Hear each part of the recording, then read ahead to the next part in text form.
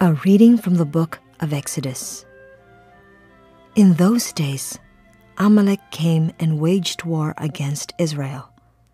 Moses therefore said to Joshua, "Pick out certain men, and tomorrow go out and engage Amalek in battle. I will be standing on top of the hill with the staff of God in my hand." So Joshua did as Moses told him.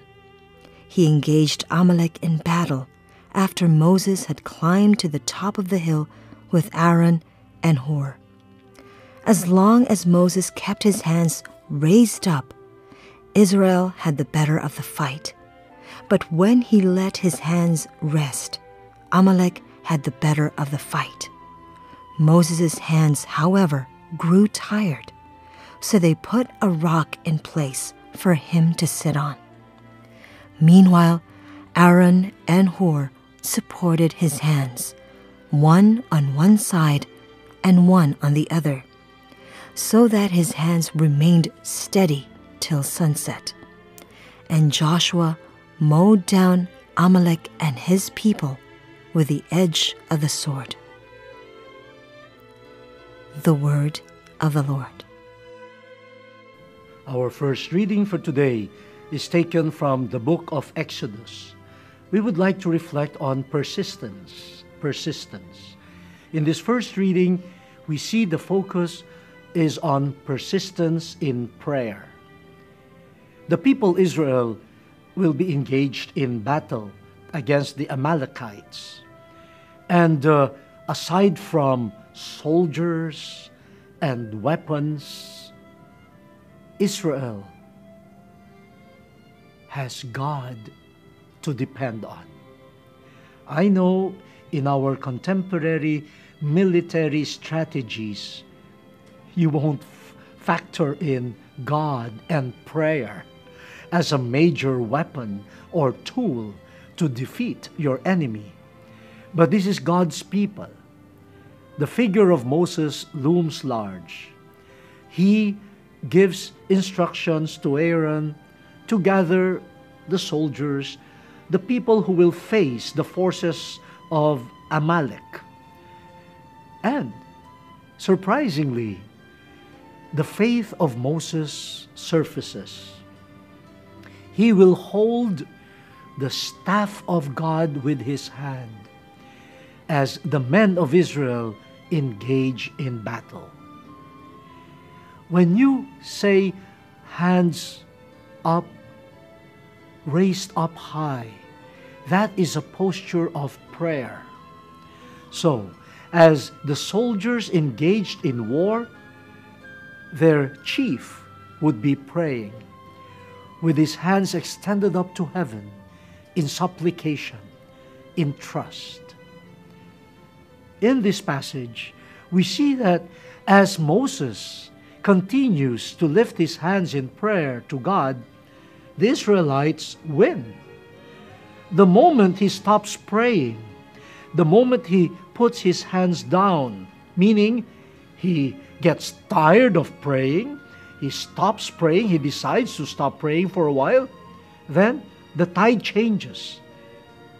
The Israelites get beaten up. And so Moses will raise his hands again, meaning he will go back to prayer. And when his hands already got tired, they even put rocks to sustain his hands, so that these hands will remain praying hands. Aaron and Hur supported even the hands of Moses. They lifted the hands of Moses. You have these two persons trying their best to encourage Moses never to give up praying. They were there, what probably could be called as prayer partners, enabling Moses to persevere in prayer with his hands lifted up to God. This is a beautiful story. For some, this might be unbelievable, but it is true. Persistence in prayer. Here we learn the lesson that persistence in prayer happens only when there is faith. When someone believes that God hears us, that God is dependable, that God is trustworthy, then this person will not get tired of praying. Who gives up on praying? Who does not persevere in prayer? Those whose faith is not that deep. Those whose faith in God surfaces and then again drops dead the next minute. They don't find prayer something that should be done constantly. It is faith in God that sustains not only prayer but our perseverance in prayer. Moses is a model to us. It is God who will win the battle for us. And so we turn to Him. It is not our men, it's not our soldiers, it's not our weapons that will claim victory for us. It is God. So to Him we turn, and to Him we give our faith.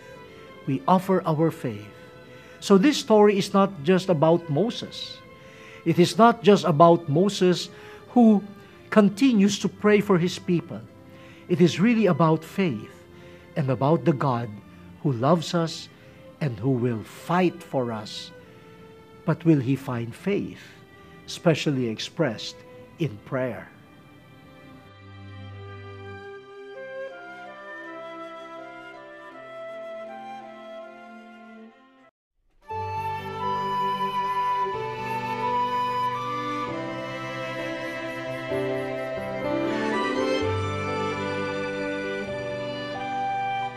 A reading from the second letter of Paul to Timothy. Beloved, remain faithful to what you have learned and believed, because you know from whom you learned it, and that from infancy you have known the sacred Scriptures, which are capable of giving you wisdom for salvation through faith in Christ Jesus. All Scripture is inspired by God and is useful for teaching, for refutation, for correction, and for training in righteousness, so that one who belongs to God may be competent, equipped for every good work. I charge you in the presence of God and of Christ Jesus, who will judge the living and the dead, and by His appearing and His kingly power, proclaim the word. Be persistent, whether it is convenient or inconvenient. Convince, reprimand, encourage through all patience and teaching. The word of the Lord. Our second reading for this Sunday is taken from the second letter of Paul to Timothy. We have been reflecting on persistence, perseverance. In the first reading, we focused on persistence in prayer because of faith, a faith that is steadfast, expressed in persistence in trusting and loving prayer to God, who will defend His people. In the second reading, we find in the first part, St. Paul reminding Timothy of how his faith really grew from his knowledge of sacred Scriptures. Sacred Scriptures as the source of the wisdom of faith. This is how Timothy acquired his faith, by listening to the Word of God and acquiring the wisdom that only faith could give. This is an important aspect of faith, listening to the Word of God. Are we persistent in listening to the Word of God? Or do we easily get tired of the Word of God? Do we easily give up on listening to God's Word? So, my dear brothers and sisters, one aspect of prayer, one aspect of a prayerful life is listening to God, who speaks to us through the sacred Scriptures. If in the first reading we find prayer more as a petition to God, defend us, O God. In the second reading, we have an important dimension of prayer, which is listening. We don't truly encounter God without listening to Him. And the Word of God is available to us. St. Paul reminds Timothy that sacred Scripture is inspired by God. It is God who is the real author of the sacred Scripture. And so, attentiveness to the Word of God leads us not to any form of wisdom, just any form of wisdom, but divine wisdom, for it is God who communicates to us. Let us develop this aspect of prayer. I'm not saying that we should stop our prayer of petition, begging God in our trust and confidence in Him. That is important. But equally important is the aspect of prayer of persistent listening to God's Word. Now, what is the fruit of a persistent listening stance to God's Word in prayer? In the second reading, we find one fruit of that prayerful listening, and it is persistence, perseverance in mission. What I have heard from God, now I share, I teach to others. So prayer and evangelization come together. I encounter God in prayer by listening to His Word. And it is the same God and the same Word of God that I proclaim to others in my mission. If I do not pray, what do I have to share? If I don't listen to the Word of God, what will Timothy proclaim to others? His own word or the word of Paul? Probably, but definitely not God's Word. So I love this second reading because it tells us that persistence in prayer is at the root also of persistence in mission. With faith, we listen to God's Word. With faith, we also proclaim God's Word. And St. Paul tells Timothy, be persistent in teaching the Word of God. Proclaim it, whether convenient or inconvenient. Whether the time is right or not too right, you proclaim the Word of God. Whether it is beneficial to you or quite harmful to you, then doesn't matter. Persevere in your mission and do it with a lot of patience. That's another term for perseverance. The impatient just stops. But when you are patient, you persevere because you believe, because you love. Dear brothers and sisters, what a beautiful lesson from the second reading on this World Mission Sunday. Persistence in prayer, bearing fruit in persistence in mission.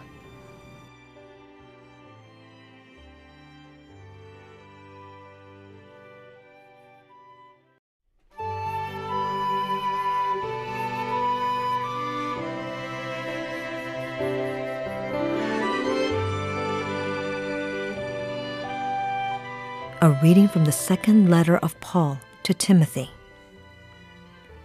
Beloved, remain faithful to what you have learned and believed, because you know from whom you learned it, and that from infancy you have known the sacred Scriptures, which are capable of giving you wisdom for salvation through faith in Christ Jesus. All Scripture is inspired by God and is useful for teaching, for refutation, for correction, and for training in righteousness, so that one who belongs to God may be competent, equipped for every good work. I charge you in the presence of God and of Christ Jesus, who will judge the living and the dead, and by His appearing and His kingly power, proclaim the Word. Be persistent, whether it is convenient or inconvenient, convince, reprimand, encourage through all patience and teaching. The Word of the Lord. Our second reading for this Sunday is taken from the second letter of Paul to Timothy. We have been reflecting on persistence, perseverance. In the first reading, we focused on persistence in prayer because of faith, a faith that is steadfast, expressed in persistence in trusting and loving prayer to God, who will defend His people. In the second reading, we find in the first part, St. Paul reminding Timothy of how his faith really grew from his knowledge of sacred scriptures. Sacred scriptures as the source of the wisdom of faith. This is how Timothy acquired his faith, by listening to the Word of God and acquiring the wisdom that only faith could give. This is an important aspect of faith, listening to the Word of God. Are we persistent in listening to the Word of God? Or do we easily get tired of the Word of God?